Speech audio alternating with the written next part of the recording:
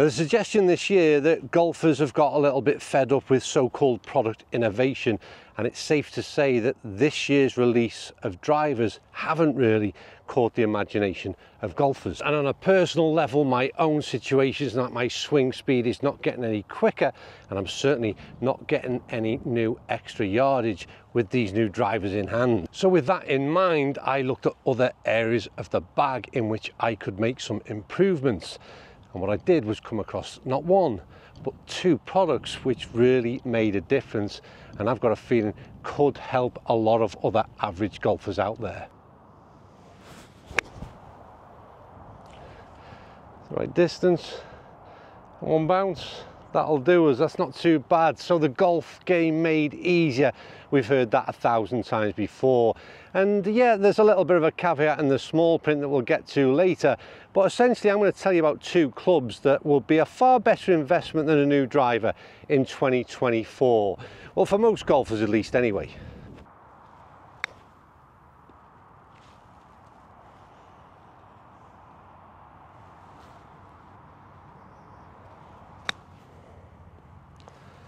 That's a better one. Could go in, could go in. Oh, just a little bit more of a roll. Now it's at this point where majority of golfers and the audience in this case are going to switch off, because what I want to tell you is it's not a driver, quite clearly. It's nothing in the long end of the bag. In fact, it's right at the opposite end. It's the short end of the bag. Yes, it's in fact a wedge.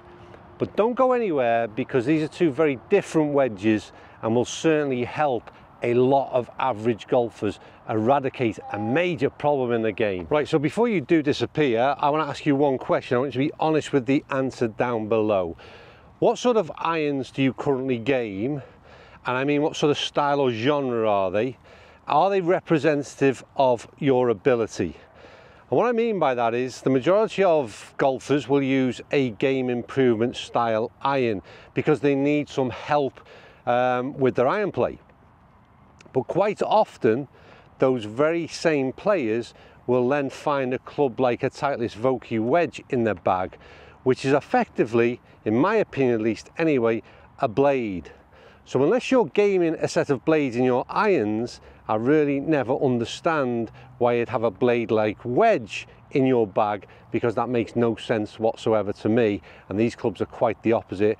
I'm going to show you, like I said, why they're an absolute must try at least for a lot of golfers. So the wedges I want you to possibly consider if you're struggling with your short game is from Cleveland. It's the CBX lineup, and this is the CBX4. Fourth generation of what is a really, really good club, and it set me on my way to becoming a far better wedge player than I was a couple of years back when my confidence was low. I needed some help, and I'm going to explain to you today how they helped me and how they could help you. Well, let's start off first of all with the profile. They're big, they're bulky, and they're probably not the best looking wedge you will ever come across. So if you're just looking for good looking wedges, this probably isn't the video for you. But what do? Well, they're a fairly big old face. They're a very big sole. They're a thick top line. They've got plenty of bulk and mass in and around the hitting area. So they are, without doubt, a game improvement style wedge. And what do they do that's so good? Just grab and go in. That's what they do. The wide sole is a huge help, and why is that? Well, if you don't get things quite right with a wide sole often refers to bounce, 12 degrees of bounce, but also a very wide sole, big camber. And what that allows you to do is if you don't get things quite right, that bounce will assist you in sliding across the turf, in my experience, and help popping the ball up. So they've allowed me to be a lot more aggressive with the way I swing my wedges. I don't stab at things, I just let the club head sort of bruise that turf and have some faith in what it will do. Now, with that less bounce, a leading edge that sits tight to the turf, there's every chance that same sort of swing starts to dig in, and if I don't get it quite right, I'm going to end up with a few errors. So these wedges are super good in terms of the width of sole for just allowing you to have a bit of confidence. Just let it glide along the top of the turf, pick it up nice and clean, Go on, ball. It just works so good. So yes, they are incredibly affected in and around the greens, and that is what I would class, I suppose, certainly a large element of the short game where people will lose confidence, get the yips, start stabbing at stuff, start blading stuff. But then again, this kind of, I don't know where we've come to, maybe 50-yard shot. Again, I use exactly the same principle when I'm trying to use that kind of bounce on the club. But then what they do, they've got incredibly good feel and incredibly good characteristics in terms of spin.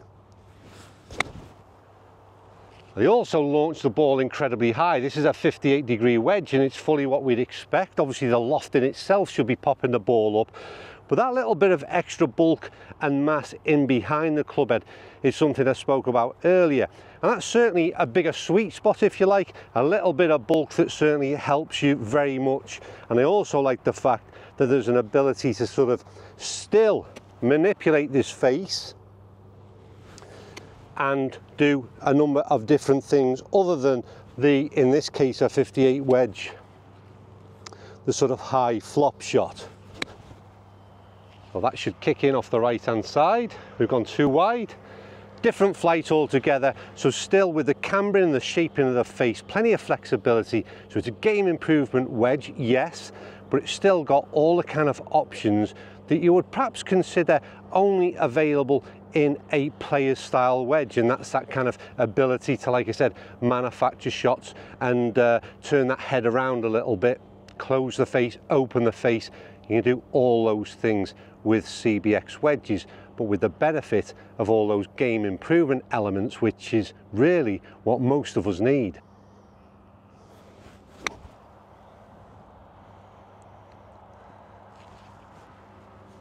Before we attempt probably the toughest setup we've got so far, little downhill and not much green to work with, we'll give it a go shortly. I just want to mention the shafts as well.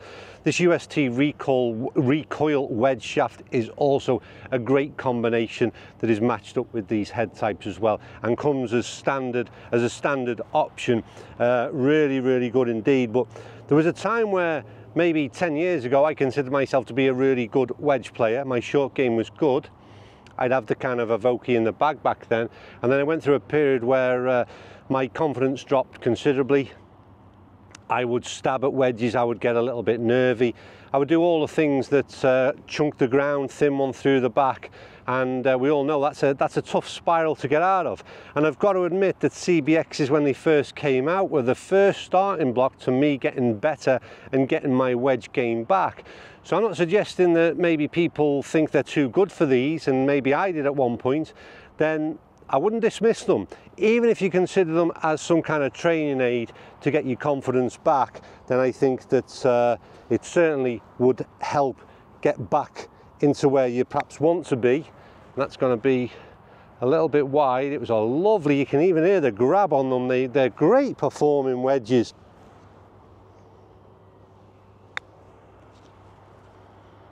Feed down, feed down. That is such a difficult shot. The first hole, always struggle to walk off here with a par. I generally walk off with a bogey, but they were good efforts. But look, I tried to bring something in that there's a lot focused on, like I said, driver. That's all consumers are really interested in, and sometimes all YouTube videos are interested in as well, or viewers are interested in rather.